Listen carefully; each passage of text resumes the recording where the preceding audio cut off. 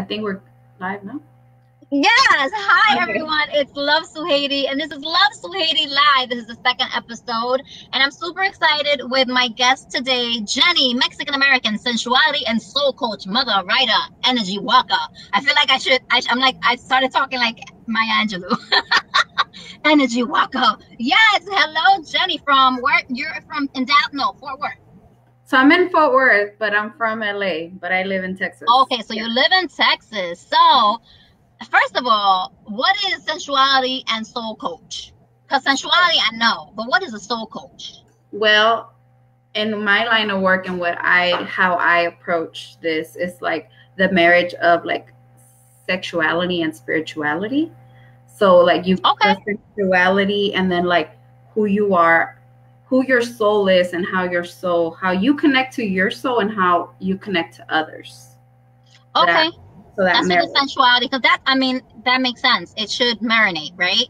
If you're not connected to yourself, you can't connect to others, and then if you're not connected to like your own pleasure, then you can't connect. Ooh, yes. And how do people? I'm just gonna get right into it. This was not in the plan, but we're gonna get into it. So, okay, I'm gonna put a little table on that because I want to talk a little bit about that, but the first segment is Love Bites, and I wanted to talk to you about this, which actually relates to it. So I want to talk about being with someone who is emotionally unintelligent. So if you're someone like yourself, who's like a sensuality and soul coach, or someone who's like self-aware, or at least is trying to take accountability and trying to learn about themselves, how do you make that work? Can someone that's growing and developing into like a self-aware and very emotionally intelligent human being be with someone who isn't there or isn't willing to go there? I think that's a deep question, right? Because it's like it's work, right? To get to know yourself in that layer, and you're basically like, well, what the work looks like is like peeling back layers of who you thought you were to find out who you really are. And the work is very lonely. It's hard. It's painful. It's painful, yes. And I'm reflecting a lot because I'm about to be 30 in a month, and I'm like, it just clicked to me that I'm like, oh, when you were 19, you started having sex, and I was like, okay, so you've been having sex for 10 years. Damn, like, how long have I been having sex? I'm 40, so I'm like, I'm just in this place of like what I want my next decade to look like, right? That's awesome, yeah. Yeah, and then I'm like, oh, okay. And it was one of the nights that I think I was just like emotionally, I feel a lot. I'm a feeler. I had one night that I was like, sign, girl? What's your sign? I'm a Scorpio. Oh, that's why the sensuality. It all makes sense. Yes. I'm an Aries. You're in a what? I'm an Aries. Oh yeah, I can see your. You can see it. Yeah, you're right. It sparks off. Yeah, and it's like Scorpio sun, Scorpio moon, and then like, yeah, like intense. I'm intense, and I was like and I had to learn, and I was having one of those moments of like, oh shit, like you really feel on another level. Like, and I was having like, oh wow, you're basically like a walking feeling. That's just like, and you're just a ball of fuzz, not even fuzzy, because feelings could be anger, it could be everything. And I was like, if they were each a body part on my body, I would know where each of them lived because I feel that intensely. Wow. And then I was like,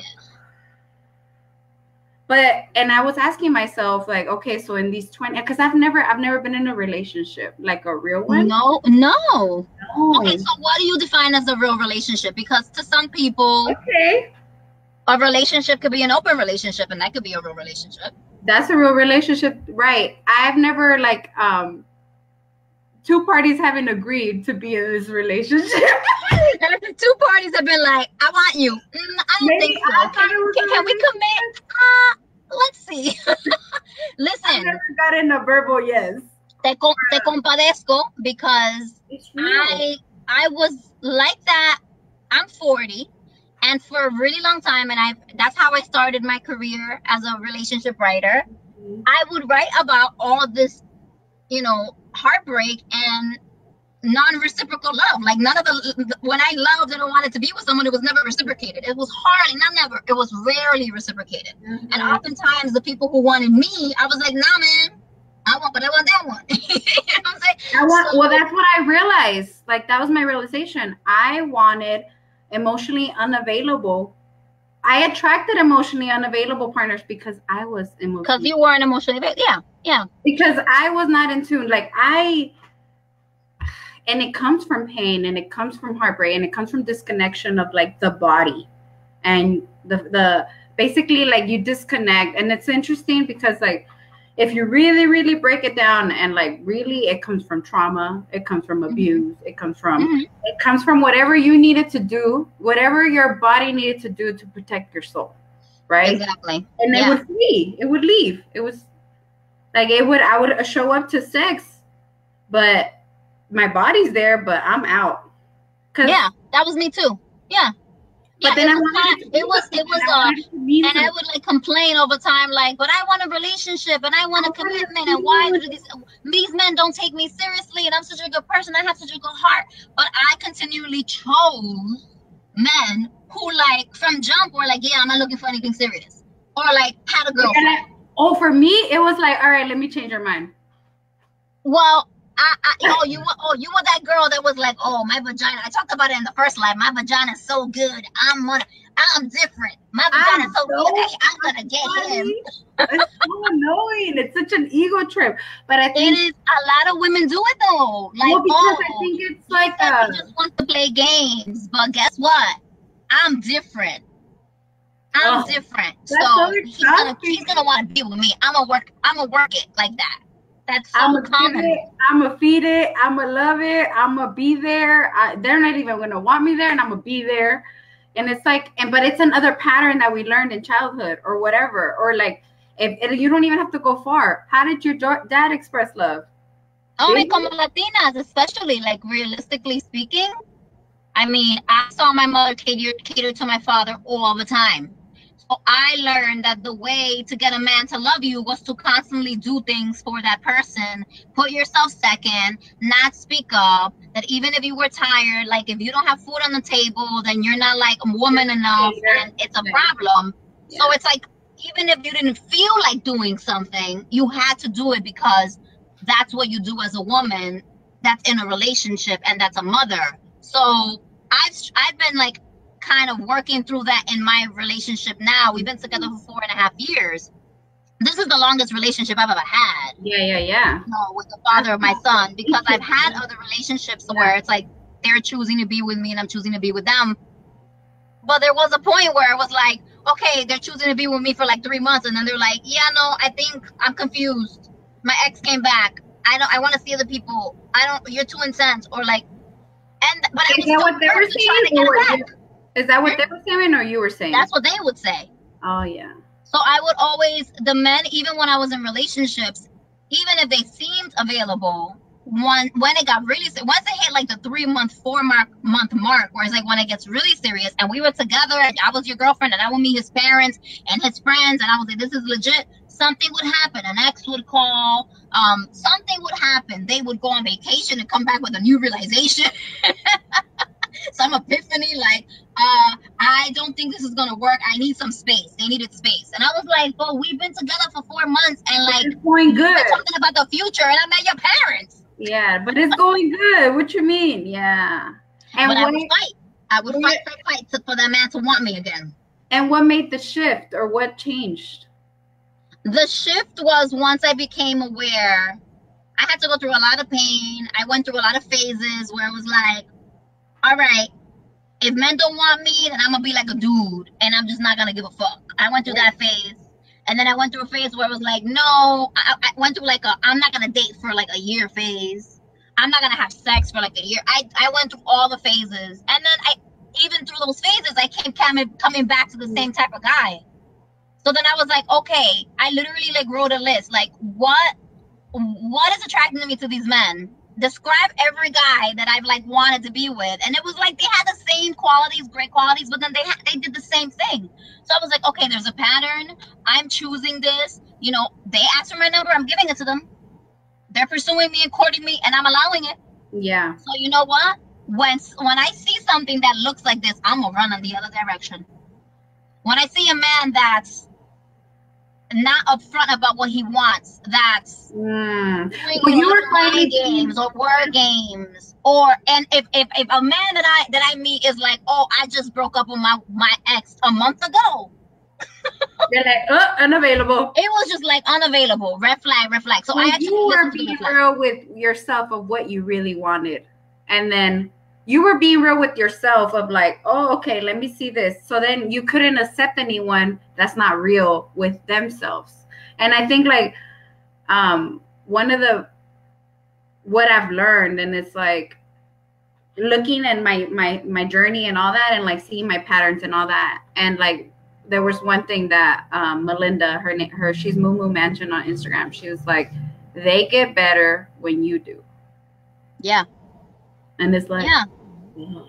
It's almost like someone treats you the way you allow them to treat you. Yeah, same concept. Same concept. You can't meet someone like basically like fuckboys are at this kind of frequency, right? They're at this frequency where it's like, and it's not even like fuckboys, but it's like unemotionally. You don't want to commit who are emotionally unavailable. Right. They're emotionally unintelligent. Yeah. That once you start doing this reflection, this soul work, this like layering, this uncovering, unveiling, and crying and shedding, and like basically removing everything who you thought you were to find out who you really are. That's the vibration that you're operating at. And there's no and back to my question, yes, I feel like you can. Once you get to that vibration, it's almost impossible to be with someone who's emotionally unintelligent and emotionally unavailable and not really self-aware and taking accountability for their choices and where they are in their life. It's like hitting a wall. Like ya no aceptas la mierda like for free. Yeah, no, like, no. That's cool. Or you can see it. Yes, you can smell it. You can literally be like, "Oh, I was attracted to that before." And then like what I've learned that helped me is having so much compassion and like writing myself, my 19-year-old self a letter, writing my 21-year-old self. Oh, I love that. Like writing all these like stop like shaming, like like not shaming her or like I have compassion for you, girl. That's how much pain you would allow because that's how much you felt. But it's like, and like when she shows up, because she shows up right in the mind like real quick of like, oh, okay, well my thing is that when I'm realizing it's like it's easier for me not to love. Yeah. It's easier for me not to be in a relationship because I've already gotten used to it. It's 20 years. Like it's a lot easier because I'm in a relationship. I've been with him for 4.5 years, and this is the most work I've ever done. It's so much work. The most work I've ever done. Like, and even the most pain I've probably ever been in because of the work. And when you hit the wall and when you're like, is this going to work? And you love someone and you have a child with someone, it's a completely different type of intensity and a completely different type of pain. And to go back to what you said, when you said, you get to a point where like, you know what you want. See, for me, it was different. I knew what I didn't want. That's beautiful. Right. So the big picture, I still knew I wanted a healthy relationship, whatever that meant. And with a loving partner who was going to commit to me, and I was going to have a family, and I was going to get married, blah, blah, blah. That's like, it was like very general, like the fantasy. And then I knew what I didn't want. The unavailable guy, the guy that was going to play games, the guy that wasn't going to tell me what he wanted, But when it came to the nitty gritty and like, what type of partner, what qualities, what value system, how do I want to be treated? How do I want to be loved on a day-to-day basis? I started learning this in this relationship because this is my first major relationship. What's your first real? This is my first real, like, yes, I had other relationships where I was like 6 months, a year, but it was never this deep. It was never like deep for us in terms of how I felt about him and vice versa, and creating a child together and making that choice together and saying, we're going to make a child together. Let's do it. Like I looked at my ovulation calendar, like this was a plan, and we're going to start a family. And then it was also like deeper because it's like a whole nother level of commitment when you have a kid. Yeah. And I think with that, I wanted to say, like, what these relationships do, like these kind of relationships, like that are divine and that, their work, because they bring up all your shit. All your shit. All your shit. Everything I worked on. It's like, oh, there you are, abandonment issues. Hey, girl, where you been? Hiding, because when something is working and it's a commitment, it feels really good, and you feel like I made it. And all these people on social media is like, oh my God, I've been following your journey, and like you finally found the person and you made it. That's how I felt for a long time. But then the work had to happen, because in order to maintain the connection, in order to communicate, in order to, you know, to grow, because I'm constantly growing. So then we're going to constantly grow. We're going to evolve.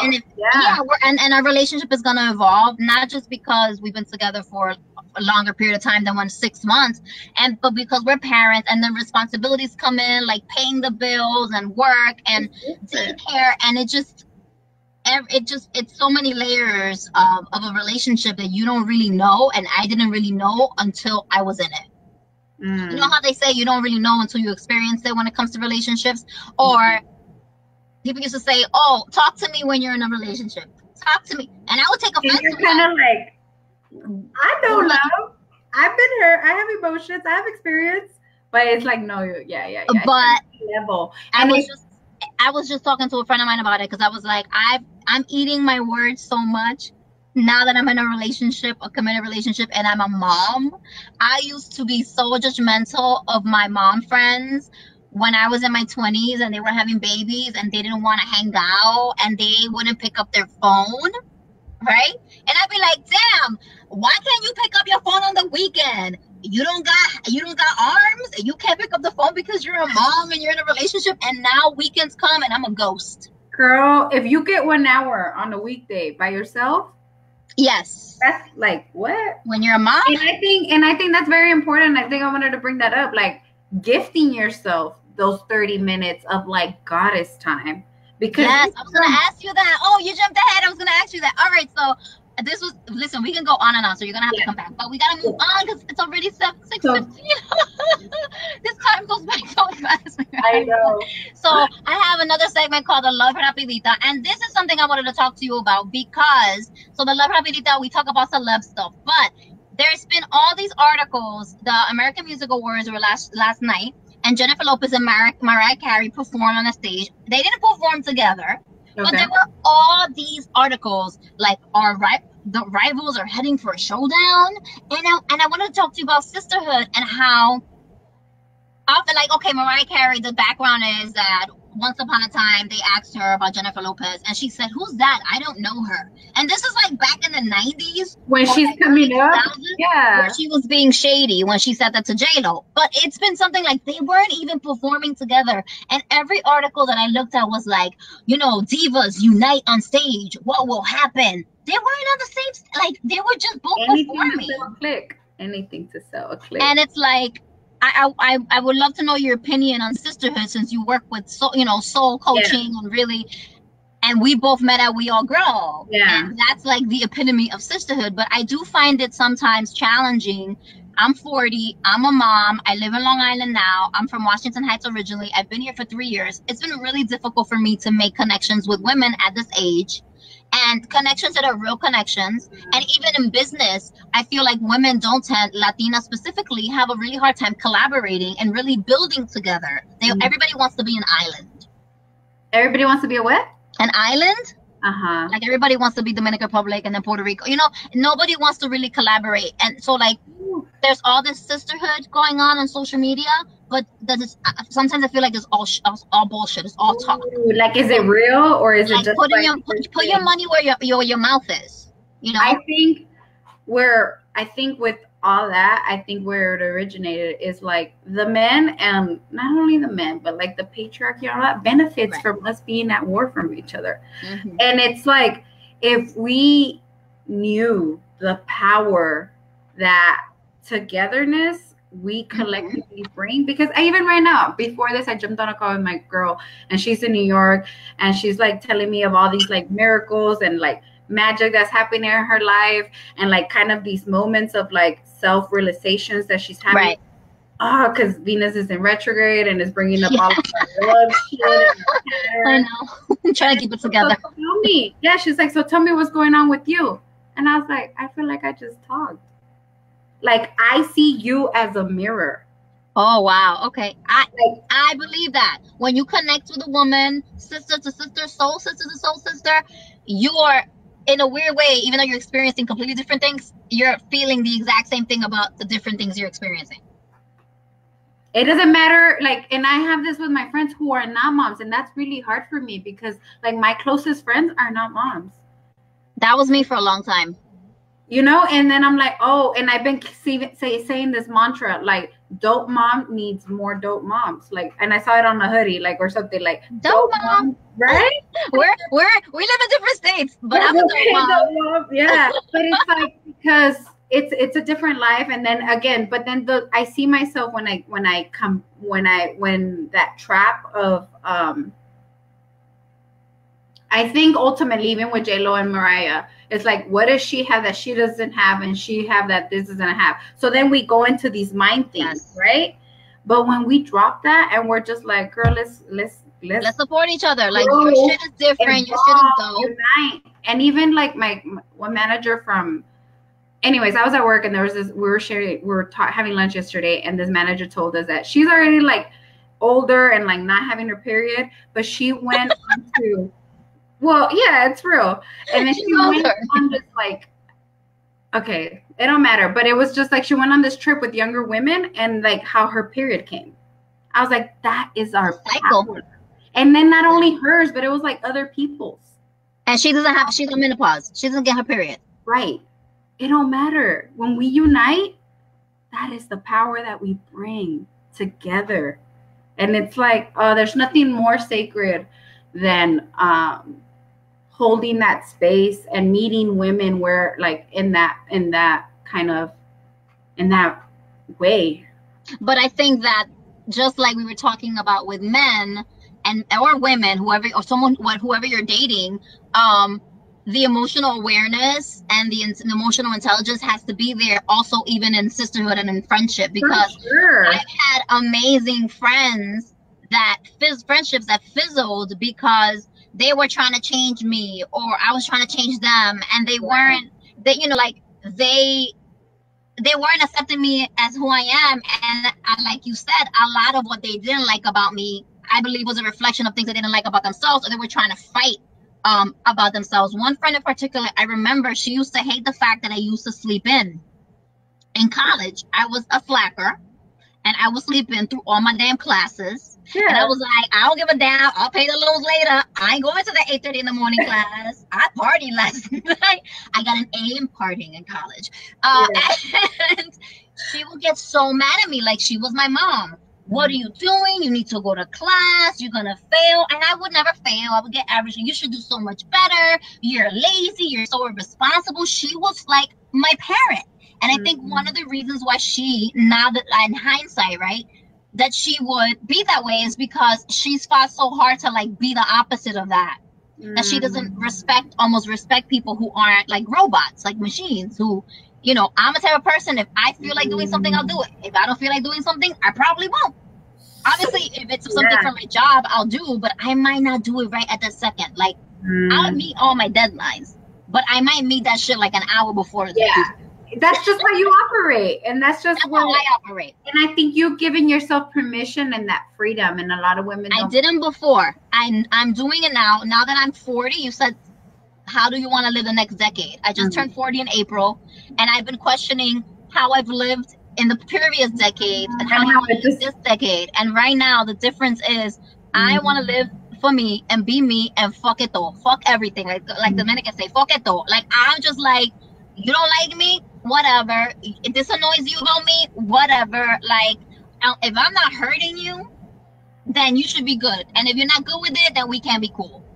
And that's that's everything. That's my relationship. That's my sister. That's my mom. I don't even care if you're my family member. If I'm affecting you so negatively, and you know how I do things and the way I operate, if it has nothing to do with you and it's my life, and you're still bothered by it, then you could kick rocks. then don't talk to me on a regular basis, and I'll just give you a summary of my life when we do talk. That's just kind of where I'm at right now. Because it's kind of like, it doesn't matter what all these other stories, or like, even in social media, right? Like whatever, like unfollow me. Unfollow. Yeah, that doesn't bother me. It used to bother me a lot. Boy. But now it doesn't bother me. And also what doesn't bother me is I used to get really hurt. And that was the abandonment coming in again. Hello, abandonment. Hi, friends. Hello. Hello. Because we can acknowledge it, but then we just don't let it to stay. Yes. And like honor it. Because it's a real feeling. Even when I would post some, like when I would reach out to a Latina, which I've done always on social media, I was like, oh my God, I'd love to collaborate with you. Or can you come to this event for me and I'll do this for you? And it would be crickets. Or like I would throw an event and people wouldn't show up. Like 20 people will RSVP and 5 people will show up. Instead of being grateful for the people who were there, I would focus on the people who weren't there because of my abandonment issues. And I would even do that on birthdays. All through my 20s.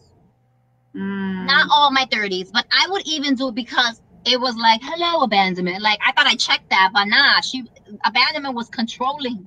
She was controlling how I was feeling, so much so that I was like a bitch at events and my birthdays. And it wasn't super, super appreciative that people showed up to something that I put together, even if it was just 2 people. And I remember this lady one day told me, and I was so mad. I was like 22, and I just started blogging or like writing some stuff. And this woman was like, I feel like and she was like an energy person, kind of a psychic. And she was like, you seem to be like super focused on what's not important, which is like numbers and whatever. You should be focused on your creativity because that's what's going to lead you to success. Like you being authentically yourself and being creative. And I was like, nah, man, numbers mean money and I need to make money, which isn't wrong. Yeah, right? Yeah. It isn't wrong. But it's just an old thought. It's a programming. But she was so mad. And I would get so mad when I would look at my numbers and it wouldn't increase. And I'm like, what do people want from me? Or when I wouldn't get acknowledgement from people in my community for doing something that I thought was awesome. But they wouldn't be like, yo, kudos Sujeiry for doing X, Y, and Z. That's dope. You needed that validation. I needed validation. Yeah. And I think, and I've read somewhere like Aries and Legos are the ones that struggle most with that ego. Of like, oh yeah, Aries and Leos, yes. And it's a part, but then it's like it's a false sense. It is because people see me, I come off super confident, and I am confident. Yeah. Some aspects, but then there's some things that I'm still working on. But they're still I'm getting more confident. Yeah. Yes, I'm getting more confident. Humans, like we're just complex, and I think.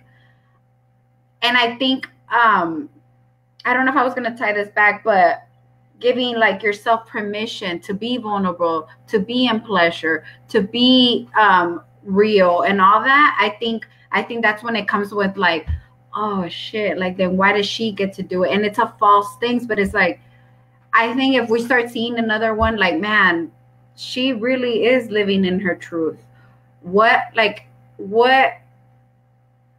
means I can. You know, like, yeah, and that means you can together. And it's like, I think going back to Mariah Carey and Jennifer Lopez, when Mariah Carey said that I don't know her, J-Lo was kind of like at her height. That's when she like blew up, and that was threatening, right? And I do see that on social media with like all the beauty bloggers and all the vloggers, and you know, it's like Latinas especially, they want like, oh my God, there's only this piece of the pie, we can all have it. Right. Well, and they don't want to work together because they're like, well, who the hell are you? And I got 20,000 followers. And I'm not trying to like dim my shine to come and create something together, which is what I love about We All Grow. I don't know. Are you part of the Change Members Collective yet? Yeah. So the fact that they took that and all these women are there, like, that's how it should be, you know, like, and took a bunch of Latinas together. It's our programming. Look at the media. Like I worked in radio for so long and TV. Look at our families. Like the lack mentality of like, it's just the scarcity because of what the situation. It's no judgment. It's like the situation of like, man, if we are coming from a pueblo and one makes it out, the ones that stay, guess what? They're going to be looking at you like, man, what you doing? And then when you go, so it's like, it's a real thing that was just ingrained because of whatever has happened, how it's happened. And then it's our job to unpeel that and to be like, no, that's old lack mentality, like block. And like, But it's not to call Joel Osteen here, but I've been going to church, and I just watched him recently because I was like, I didn't go to church Sunday, and I was like, I need to get some Jesus in me. So he was on TV, and me and Dave, like, he was talking about the slave mentality versus the son mentality, and he was quoting the Bible and saying, you know how in when the slaves in Egypt were freed, like, they still were acting like slaves because it's the mentality, the slave mentality, like, they were still, they didn't really allow themselves to be free in the sense of freedom, right? So he said, don't have the slave mentality, have the son, like the son of Jesus, of the Lord mentality. So that resonates with me what you're saying, because for a really long time I feel like I had the slave mentality where it's like I was making excuses for not being able to do things, or saying, and slave is such a heavy word. I wish it wasn't that word. I know, but it's just, it's kind of like a slave to your own mind. Yeah, right. A slave to your own mind, where there was a long time where when my thoughts, my negative thoughts, were enslaving me to not be able to progress and be myself and really allow myself to do well. And whenever something would happen, it would just recycle that. It would like trigger that part of you, so then it takes over. So it takes over, and I was never free. I couldn't be free to be authentically myself, even though I was physically free, spiritually and emotionally. I wasn't free. So if you're not free spiritually and emotionally, you don't want to collaborate with other people. You know, you do have the scarcity mentality. You know, you're going to be afraid to like let your guard down when you're dating. You're going to keep choosing unavailable people.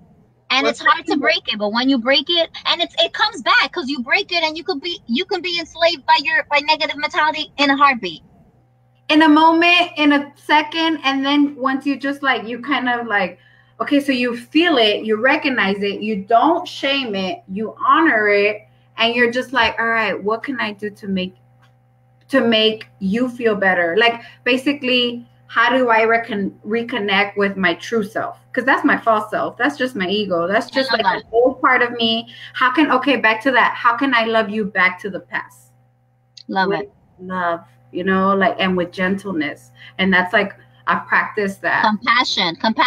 We often don't have compassion for ourselves. We have compassion for other people. We want to have it for everybody, but how can you have it for somebody when you don't have it for yourself? Well, I never saw compassion, like, going back to, you know, what you see when you're a kid. My mother had compassion for everyone. She's a nurturer. She never took care of herself. She still doesn't. And she's 70 years old. I see it with my mom. And as a woman, you know, like, I don't have a daughter, but like, I wanted to have a daughter. That was one of the reasons why I wanted to have a daughter so much. And, you know, God's going to give me a daughter. I know it. And, like, I know it. I'm manifesting it. Because I really want to change the generational cycle of having to cater to everyone but yourself, having to put yourself second, having to doubt yourself because you're different and you want to go a different path, and really fighting to be authentically yourself. And instead of just like saying fuck it, this is me, even changing and shifting to please other people, which women do all the time, over apologizing. This is what women do on a daily basis in the boardroom, you know, in their relationships with what family. I think? What? I think it's because we're not tapped into our pleasure. Yes, tell me more. We don't let like our desires take the lead. We take what needs to get done and what this and that. So we're more operating in our masculine energy, and then that feminine, we don't cater to her. We don't let her be that goddess. We don't let her like emerge. We don't let her ask us, because we haven't given ourselves permission. We've been told it's wrong. We've been told, you know, it's a puta thing, or whatever we've been told. Whatever. It's a lie. It's heavy, right? But we don't operate from that pleasure. And if we were to operate from that pleasure, like how, if you allow yourself to operate with pleasure without shame or guilt. Once you let shame or guilt in there, it's no longer pleasure. Yeah. You know, and whether it's a piece of chocolate that you just enjoy, a glass of wine, like chicken I'm about to throw down in my belly when you it is, yeah, masturbation, alone time, like not picking up a phone call, not picking up your kid right away and like coming Yes. home and being like, oh wow, I forgot. Without shame or guilt. Yeah. Without shame or guilt. And that's when you're really in your authentic power of who you are and who you were meant to be. And then oh my God, we got to end this right now. I'm so sad. You're going to have to come back. Oh my God, we can keep talking over and over again. So I do want to do something which I call the love drill. Before we go, obviously, I want you to plug anything that you have to plug. So just answer yes or no. Do you master even when in a relationship? Do you masturbate? Yes, all day. Do you believe you can change a partner? No. Can a one-night stand be orgasmic? Can you have an orgasm? Sure. Okay, we gotta talk about this another day. Is being ghosted ever a good thing? Being what? Ghosted? Ghosted? I feel like rejection is God's protection.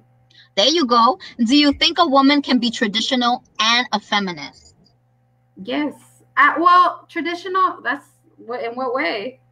And like what you think about tradition? Well, the first thing that came to mind when I said traditional. Like our parents, like our mothers. Yeah.